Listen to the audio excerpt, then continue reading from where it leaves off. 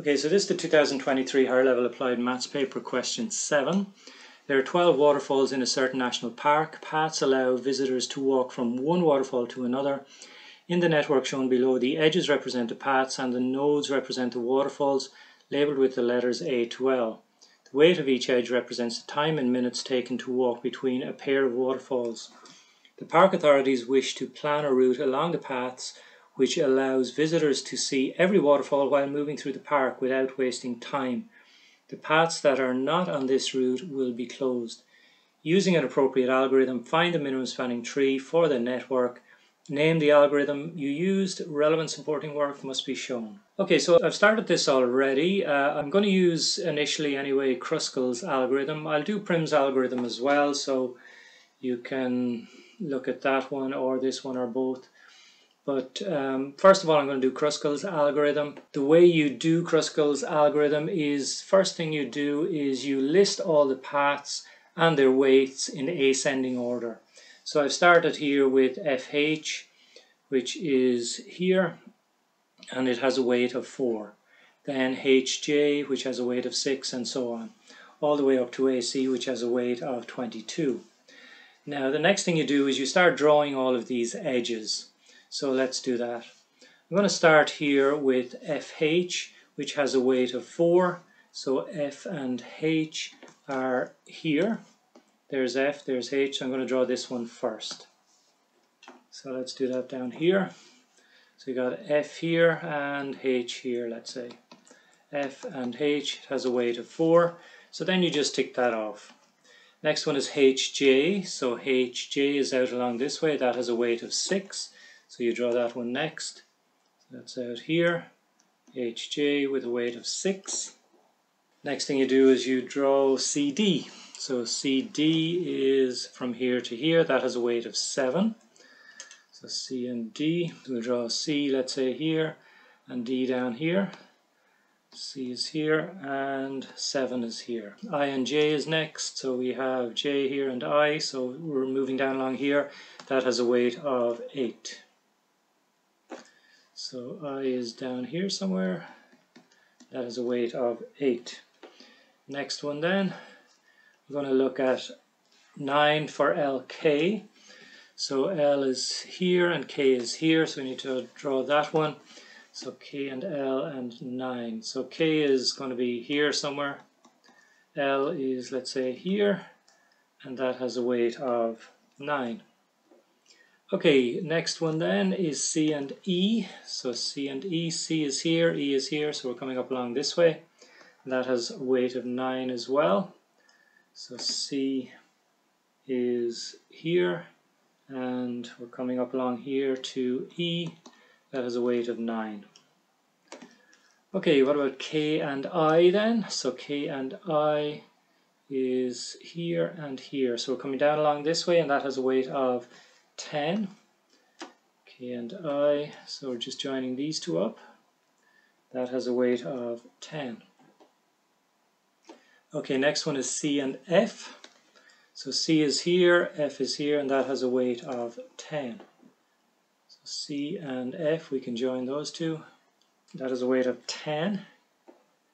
So that's C and F. A and D is next. So A and D is here.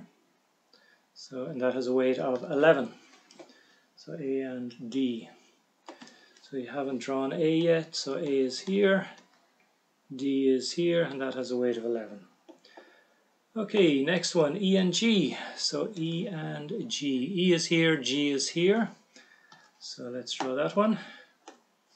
E is here, G is out here somewhere, and that has a weight of 11. Okay, next one then, E and H. E and H. Well, E is here and H is down here. That has a weight of 11. Now, the problem here is that if we were to draw this line here, we'd end up drawing a cycle. So we don't include that. We can't include that, that edge, so we're not going to use that one. G and J, so we have G here and J here. Again, that has a weight of 12, and again you can see if we were to draw a line down here, we would end up with a cycle, so we don't include that one either. So G and J we don't include. F and I think might be the same. Let's see, F and I is along here. So if we were to draw that one again, we would end up with a cycle around here, so we don't include that one. So F and I we don't include. G and H. So let's see, we have G here and H. I think that may include a cycle as well. So yep, so if we were to draw a line down here, again we would end up with a cycle, so we don't include that one either. Now we come up to here, we have a G and L for 15. So G and L is out along this way, and again that will include a cycle. So if we were to draw a line out here, an edge out here, we would have this cycle here, so that's not going to be included either. Now what about B and E? So let's see, we have B here and E out along this way, and that one we can do. Okay, so we have B here, draw a line out here, and the weight there is 16. Okay, now I think after that we might just have edges that make cycles. So AB, that will include a cycle. DF, DF will include a cycle as well. BC, B down to C here definitely will. JK over to here will include a cycle, and AC will include a cycle as well. So none of these we can use. Okay, and that's it. There's our minimum spanning tree. So we've named the algorithm, Kruskal's algorithm. Use an appropriate algorithm. Find the minimum spanning tree for the network. We've done that. Name the algorithm. We've done. Relevant supporting work is done as well.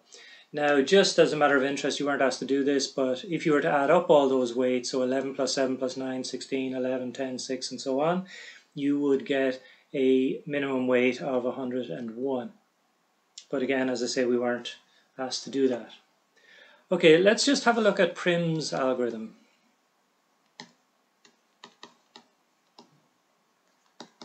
So I've just copied down the question again so that I can see the network. Let's have a look then at Prim's algorithm. So with Prim's algorithm, what you need to do is start at any node. So let's say we start at B here, okay? So we're going to start with B, and we're going to draw the edge with the least weight. So the edge with the least weight in this case is BE, which is 16. You then draw the edge with the least weight from those two nodes. So we have, here we have, let's say 17, 19, 9, 11, and 11. So 9 is going to be the lowest, so we're going to draw EC. So we're going to draw EC down to here, and that has a weight of 9. So from those three then, these three here, we have B, C, and E. The least weight, we have 17, 19, we've already done 9, 11, 11, we've 10, we've 7. So 7 and we've 22 here, so we've got 7 here. So from C to D is the lowest, and that is 7. So from C to D, out here, that has a weight of 7. So let's look at all of those then. We have B, which is 17, C, 19, 9, 11, 11, 10, 18, 11. So 10 seems to be the lowest one. So that goes from C to F. So let's draw that one. C to F goes down along this way. And that has a weight of 10. So let's look at all those ones then. We have 17, 11, 22, 18 out to there, 10, 4 I would say is the smallest here. It is actually the smallest. So I'm going to do 4 from F up to H.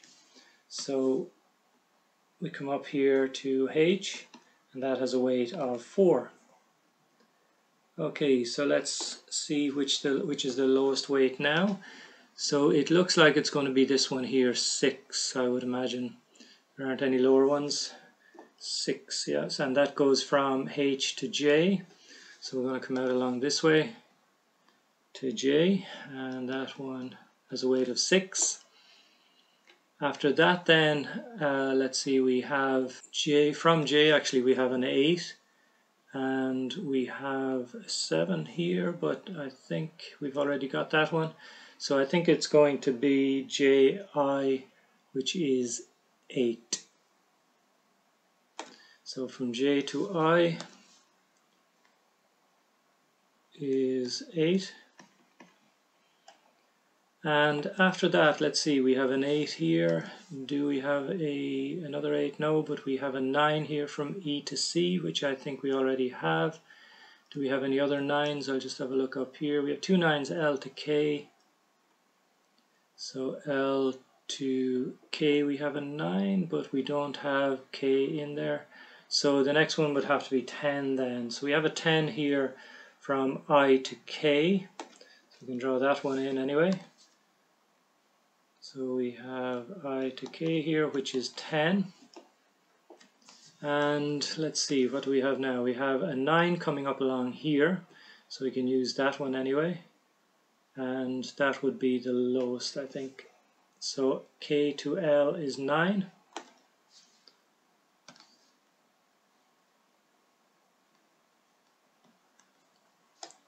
And let's see, now we have, I think, some 11s here. So we have from E to G, which is an 11 anyway. And we have E to H, which is 11. And we have A to D, which is 11. I think we had 3 11s up here. So A to D we can do. Yes, we might as well do that one. A is here, down to D, which is 11. Then we have, let's see, E to G, which is 11 as well, so we might as well do that one. E to G is 11. And that's it, I think. Do we have all of them at this stage? We have all the nodes in the minimum spanning tree at this stage, I think. Yeah, that's it. That's our minimum spanning tree. Yeah, we actually have, let's see, 1, 2, 3, 4, 5, 6, 7, 8, 9, 10, 11, 12 nodes, so we should have 11. We should have 11 edges, 1, 2, 3, 4, 5, 6, 7, 8, 9, 10, 11. Yep, so that's it. And it's actually exactly the same as what we got up here. If you were to add all of those up, you should get 101 as well. Okay, so that's it for this part of the question. Okay, so next question then, we have part 2. The park entrance is at waterfall A and the park exit is at waterfall L. Using your minimum spanning tree, calculate the time needed to enter the park at waterfall A, visit every waterfall and leave the park at waterfall L. Okay, so we're entering at A and leaving at L. So if we have a look at this, we can see here that we have our entrance here at A and we're leaving here at L. So that would mean that we would have to come down along this way, up along here, go to E, out to B, back to E again, up to G, back here to E again, down to C, F, H, J, I, K and L. So we got to just add up all of those weights. There's going to be 11 plus 7 plus 9 plus 16 plus 16, then plus 11 plus 11 plus 9, 10, 4, 6, 8, 10 and 9. So all I've got to do is add all of those up. So let's do that. So it is 11 plus 7 plus 9 plus 16 twice plus 11 twice plus 9 plus 10 plus 4 plus 6 plus 8 plus 10 plus 9. When you add all of those up, you get 137, and they are minutes. So the question is, using your minimum spanning tree, calculate the time needed to enter the park at waterfall A, visit every waterfall and leave the park at waterfall L. So that's the answer, 137 minutes. Okay, so this is part B. A learning curve is a graphical representation of how a person's ability to perform a certain task increases with the time the person spends learning or practicing that task. A student wishes to be able to spell 2,000 difficult words. the rate of the student's learning may be modeled by the differential equation dn dt is equal to k times 2000 minus n, where n of t is the number of these words the student is able to spell after t hours of learning, and k is a positive constant. At the start of their learning, the student is already able to spell 250 of these words. So in other words, n of 0 is equal to 250. Solve the differential equation to find an expression for n in terms of k and t. So let's start then with the differential equation that we're given. So it's dn dt is equal to k times 2000 minus n. So what I'm going to do, two things at the same time here. I'm just going to take this and bring it over here. And then I'm going to take this and bring it over to the left-hand side. So that will give me 1 over 2000 minus n when I divide by this on the left-hand side. dn is equal to k times dt when I bring the dt over to this side. We've separated out our variables, so the next thing I want to do is just integrate both sides. So I'm going to integrate this side, I'm going to integrate this side here. I'm going to put in the limits as well. So at the beginning we know that the person can already spell 250 words. That's at time 0. So we want to increase that to n words over t time. So let's just do all of this then. So we've got to integrate 1 over 2000 minus n. So I'm just going to do this by inspection. We've got 1 over 2000 minus n. So 1 over something is going to be the log of that something. So it's 2000 minus n. Now if you were to differentiate this, what you would get is 1 over 2000 minus n. And then what you would need to do is differentiate what's in the bracket. You would have to use the chain rule. So you would get minus 1 over 2000 minus n. So we have an extra minus here that we don't have here. So what we would need to do is put a minus here to counteract that.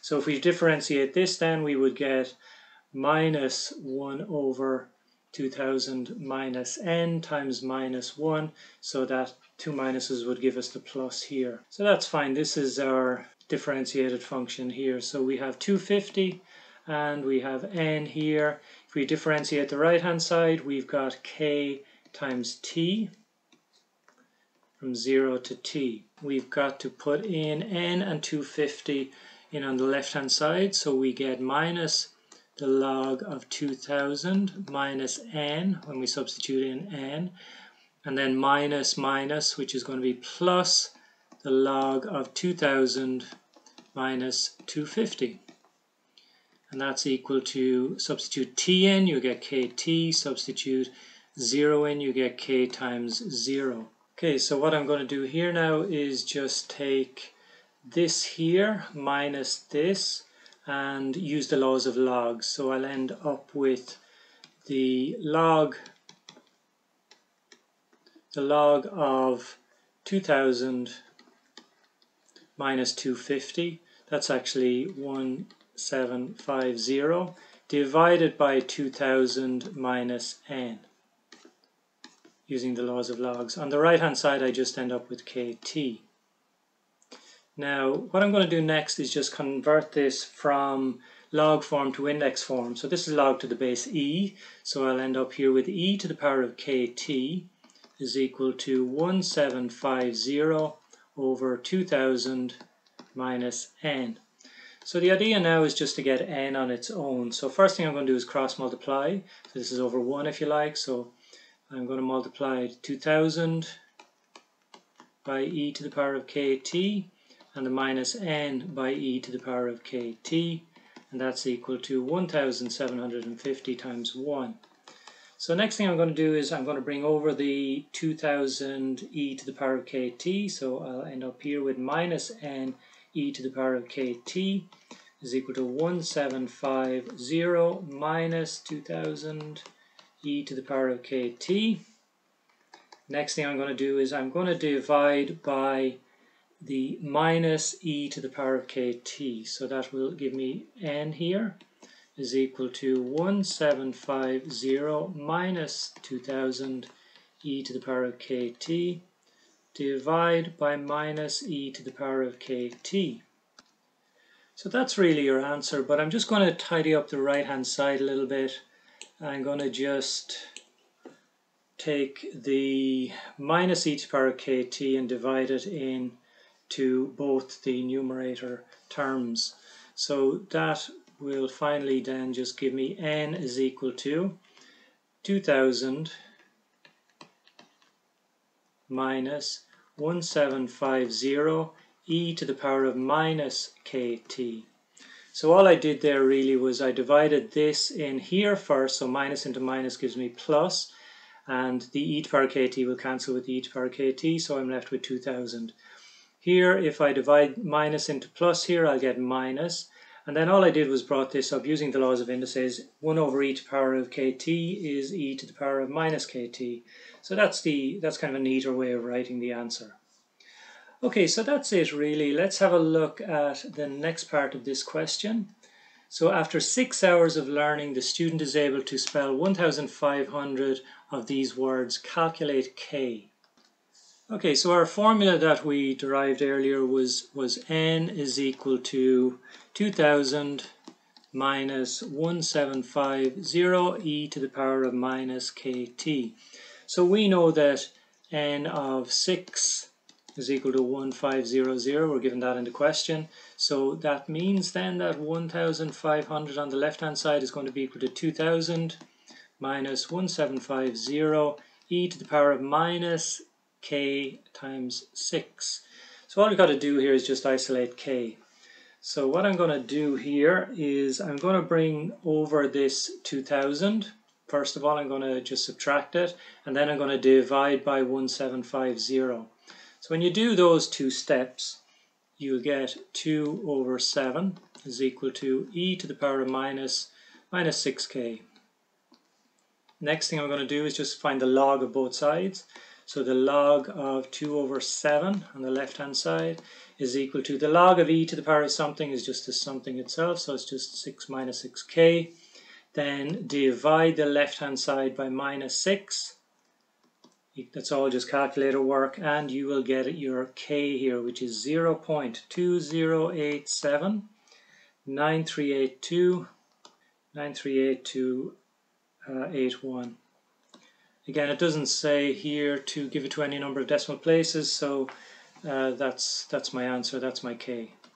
Okay, so let's have a look at the next part of the question. Actually, I've done this one already, so it just says sketch a graph.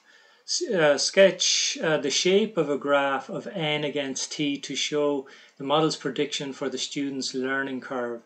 So what I did here was I just put the formula here into my calculator, this one here, into my calculator, and put in 0 up to 30, stepped it up in 5s, and this is the table that I got here, and then plotted it. It's as simple as that. We're already given 6 here, by the way. N is equal to 6 as 1500, so that's why there isn't a 5 here. So that's this value here.